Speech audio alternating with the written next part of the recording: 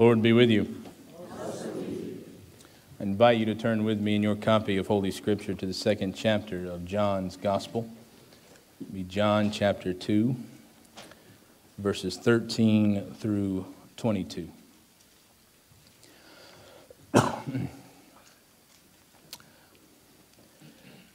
John chapter 2, beginning with verse 13, reading to verse 22.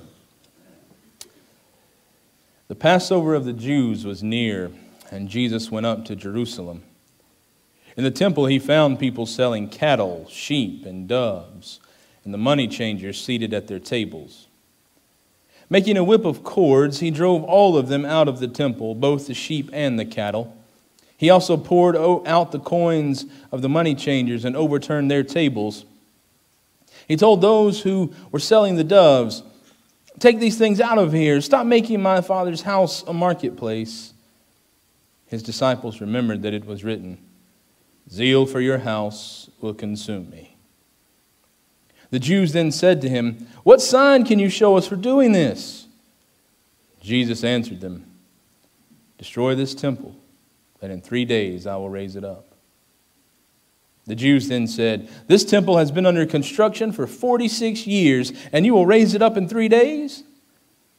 But he was speaking of the temple of his body.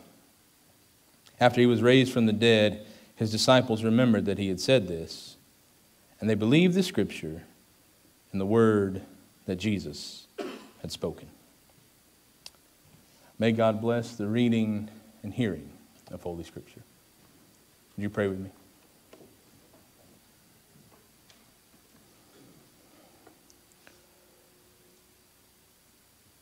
And now, O God, may you give us ears to hear your words and not mine.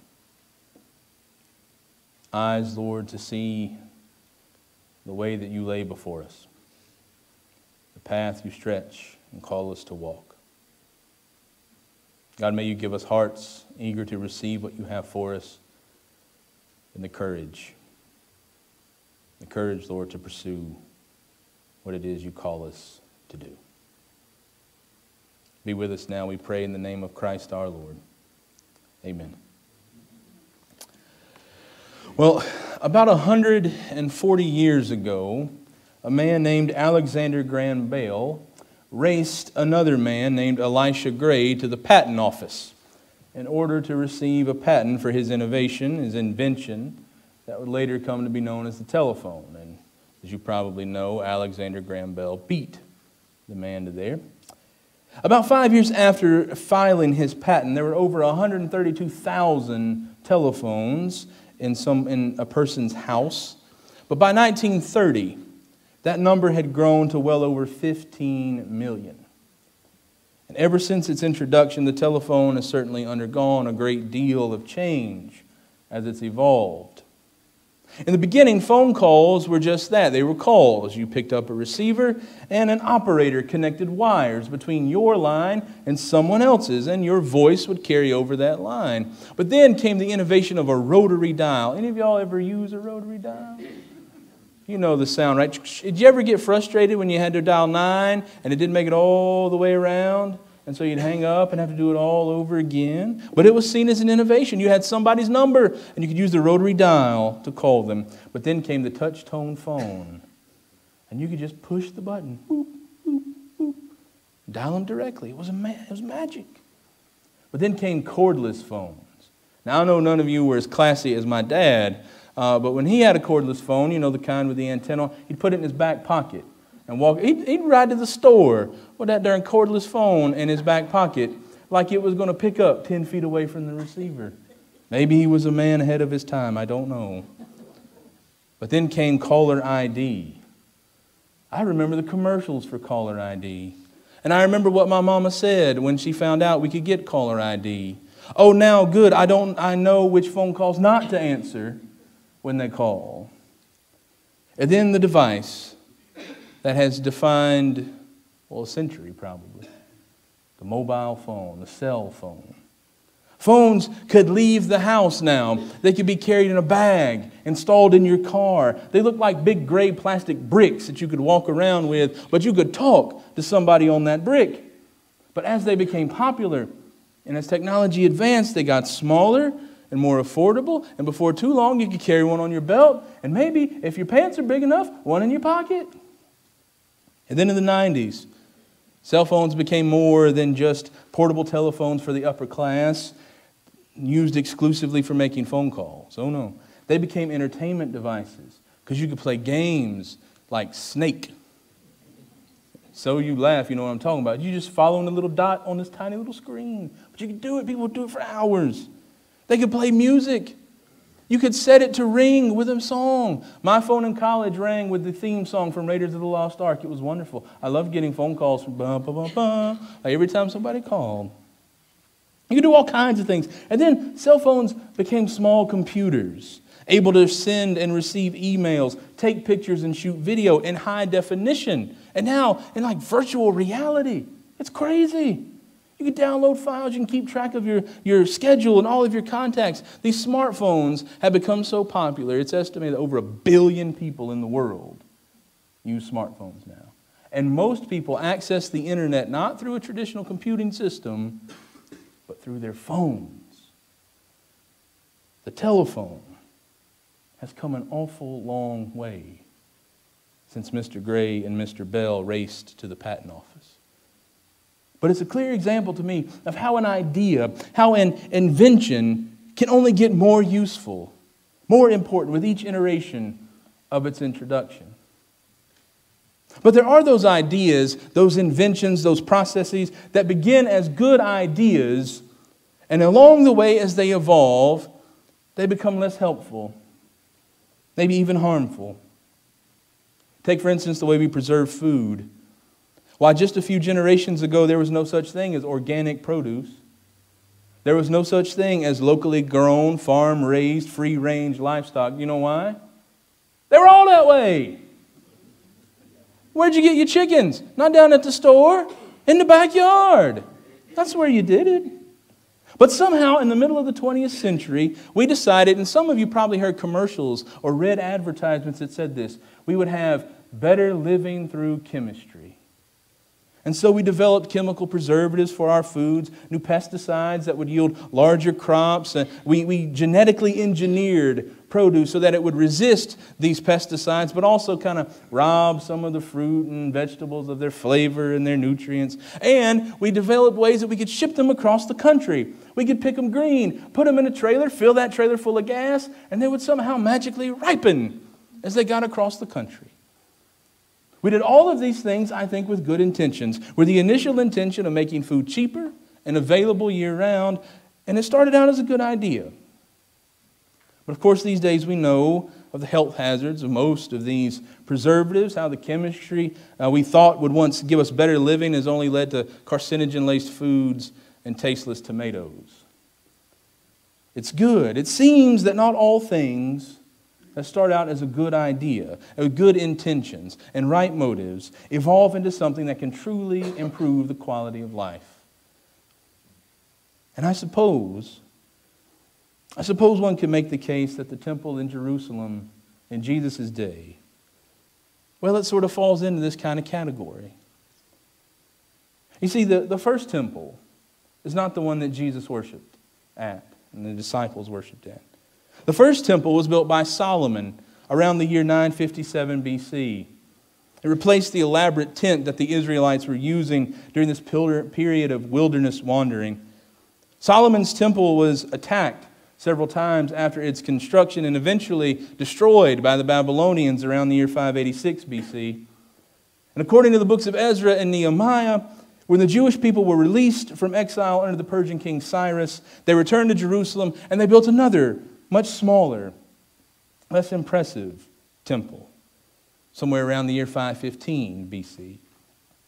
Now, this little temple would stand for some time and see its share of rulers attempt to worship idols within its walls, seek to tear it down. But it was around the year 20 BC that King Herod the Great, you know, the one from the Christmas story, Herod the Great began an elaborate renovation project that would restore the temple to its former glory.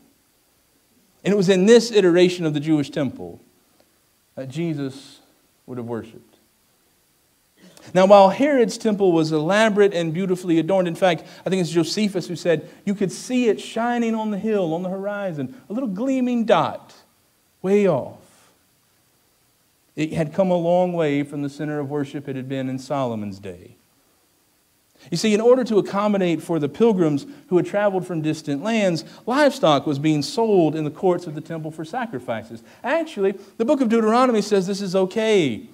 For if God had blessed you richly and you lived far off and had a lot of cattle, a lot of sheep that you had to bring for sacrifice, the book of Deuteronomy says, well, you can sell it, bring the money, and buy something local so you're not having to, scoop up the refuse on the way. That's what it says. But as you can imagine, this presents a bit of a problem in Jesus' day because the currency used for temple sacrifices and for temple businesses was not the same as the currency used for the empire. Rome would not allow the Jewish people to establish their own currency, so money changers had to be brought in. People had to come and say, all right, bring your Jewish money, but we got to give you Roman money, or bring your Roman money, and we got to give you Jewish money before you can buy these sacrifices. And so they set up tables in the courts, at the entrances of these courts, for the pilgrims to come in and have the proper currency, to do the proper transactions, to have the proper sacrifices. Well, as you can imagine, both the sellers of the livestock and the money changers found themselves quite busy, especially at a time like Passover. And so, as these folks who were busy, they do what most enterprising folks do. Hey, you know what? These devout pilgrims, these people who are coming to worship God, why, I bet they'd pay a little bit more for a cow. These folks who were coming, you know what? I bet if they had to change their money, why, I bet. I know Leviticus says we shouldn't, and Exodus says we shouldn't be charging interest, but they'll probably pay it. And so these sellers of livestock, these money changers, they began to make a little scratch, make a little bit of money. They began to turn a profit.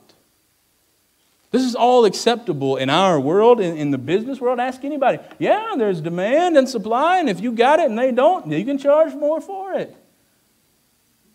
But before long, it was the business that began to dominate the Temple Mount. It became easy to see the temple not as a holy site, not as a place of worship, not as the residence of God Almighty, but as a place of obligatory custom, a place to do business. The temple had become a machine, a corporation, a center for commerce. It was a tourist site. And as with all tourist sites, there were those who I'm sure were out on the outside selling keychains with their names on them. Folks out there selling airbrush t-shirts. I've been to Jerusalem and saw the temple, right? There are folks willing and eager to capitalize on the opportunity for all of this mass potential for customers. It was a commercial circus. We're told in verse 13. And then Jesus came to celebrate the Passover. Now, the events that took place on that day are familiar to us, to any of us who've read the Gospels, but John does something interesting. The others put it at the end, at Holy Week. Not John.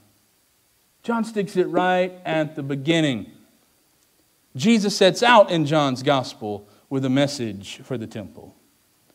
Right in verse 15, we see Jesus reacting to the scene before him in the temple. He makes a whip of cords. He drives out all of the sheep and the cattle from the temple. He poured out the coins of the money changers, overturned their tables. But why does Jesus act this way? After all, everybody who reads this goes, that don't sound like Jesus. This doesn't sound like the calm, mild-mannered Jesus. In fact, what do most people say? He's angry. But why does Jesus act this way? If this is how things were, if this is how things were supposed to act, if everybody accepted it, if this was how the religious machine worked in the first century, then why is Jesus lashing out at those who are just playing the part of which they've grown accustomed? Well, listen to his words in verse 16. He told those who were selling the doves, take these things out of here. Stop making my Father's house a marketplace. Jesus enters the temple, looked around, saw nothing more than a marketplace, an area to do business, not a temple. No longer was it a place of holiness or reverent worship. Rather, the temple had become a place for the faithful few to wade through the immoral and irreverent practices of those seeking to make a profit. and those seeking to simply make their cultural obligation to just acknowledge, this is my religious heritage. I'll show up every once in a while, every time there's a festival, every time, Christmas, Easter, Mother's Day. I'll show up. I'll let everybody see me. Is it any wonder Jesus, the Son of the God to whom this temple was built, takes such bold action when he enters the temple? Now, in verses 17 and 18, we see the way other people respond to Jesus' actions. His disciples remember, oh yeah, zeal for your house will consume me. And then the Jews, as John likes to label them, said to him, what sign can you show us for doing this? What are you doing? Why are you doing this? They don't get it. They want to know, why in the world is Jesus behaving like this? Where do you get off flipping over the tables, running out the cows and all the livestock? Don't you know they cost money? Where do you get off doing this? Doesn't he understand that these people rely on their income here in the temple? Doesn't Jesus understand that this is the way the temple works now? This is the way we've always done it. Don't you know that, Jesus? They want some sort of sign, some justification as to why Jesus has done it. But Jesus only answers them in verse 19. Destroy this temple, and in 3 days, I'll raise it up. And all they can say is, well, this temple's been under construction for 46 years. You think you can do it in 3 days? Have at it, buddy. We're still working on it. Stuff we started 46 years. There were people who were born and died while it was, I think it's the same people who were working on I-20. They were born and they died, and Herod's temple was still under construction. It's as if they only understood the temple in terms of the stones that built the walls and the money that changed hands. It's like they only thought about the temple as the gold gilding and the polished marble and the white steeples and the stained glass and the vacuumed carpet. They seem to only be concerned about the influx of pilgrims and the money to be made at such a large celebration like Passover. Jesus challenges them, destroy it, tear it down, destroy the temple, and the evangelist lets us in on what he means. He was speaking of the temple of his body. And after he was raised from the dead, his disciples remembered that he had said this, and they believed the scripture and the word that Jesus had spoken. They didn't understand then. They completely missed the point of the temple. What's odd about it to me is if you go back and read all the way back at the beginning, God's never really interested in this sort of thing in the first place. Even right down to the altars that the patriarchs of the faith construct. God tells them, don't cut them with chisels, don't shape them, just take some rough rocks and pile them up. That's enough. Because you know what happens when you start to shape them? When you start to build them, when you start to put them in place, when you start to make buildings, when you start to make temples, do you know what happens? It becomes less about the God you worship and more about the rocks stacked on top of one another. So over the generations, the temple went from this pious attempt to create a central location for the worship of God to nothing more than an expensive complex for commerce.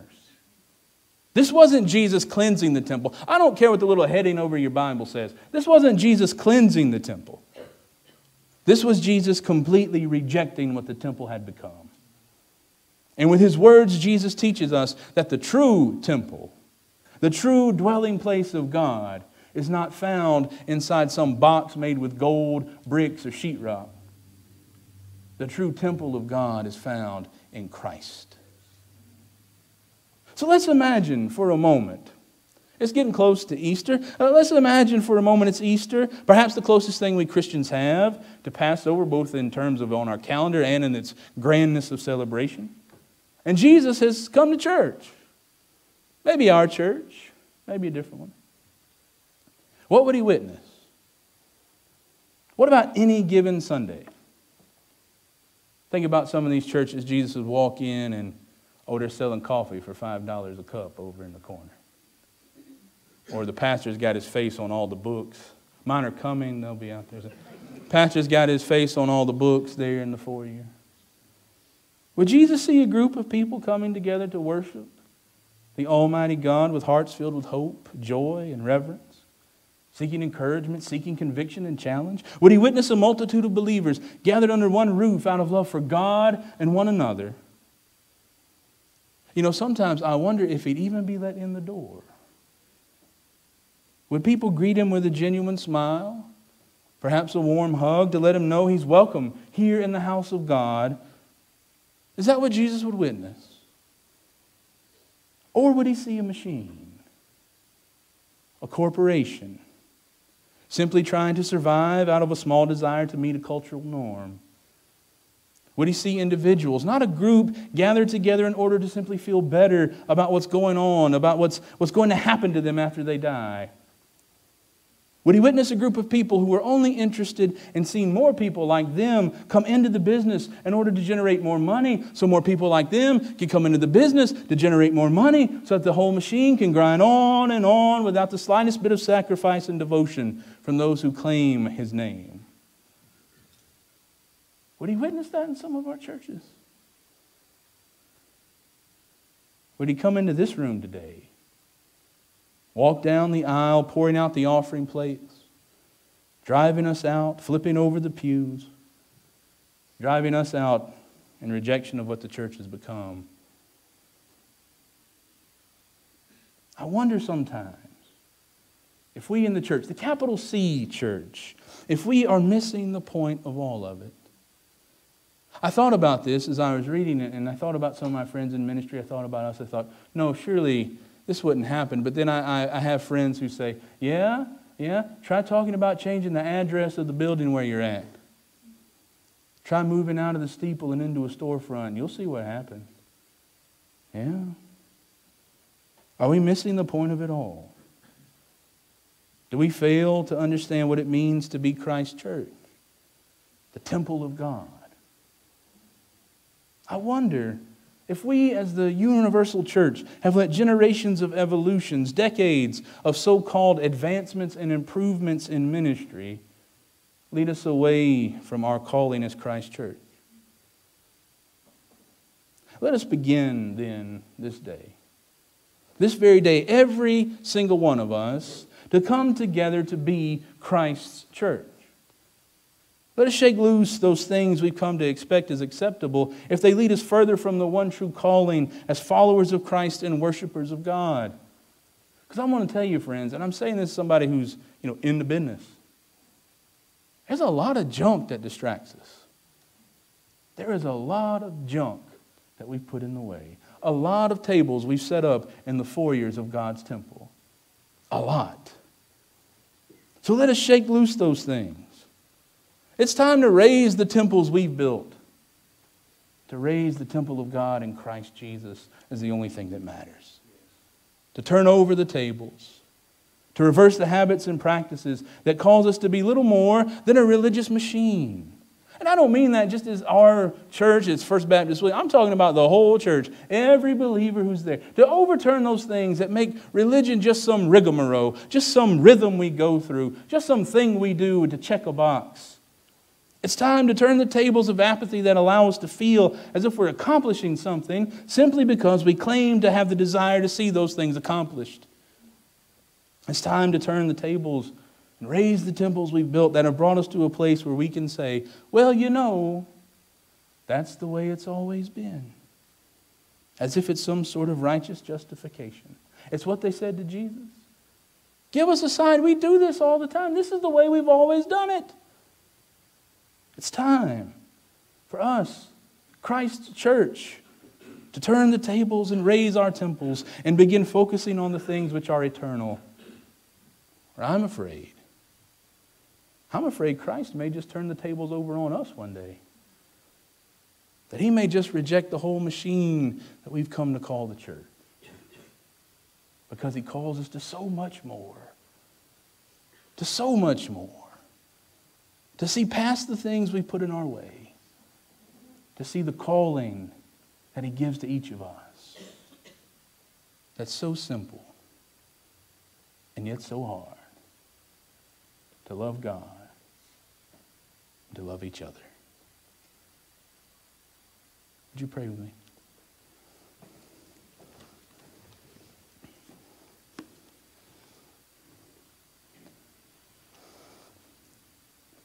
Lord Jesus Christ, Son of God,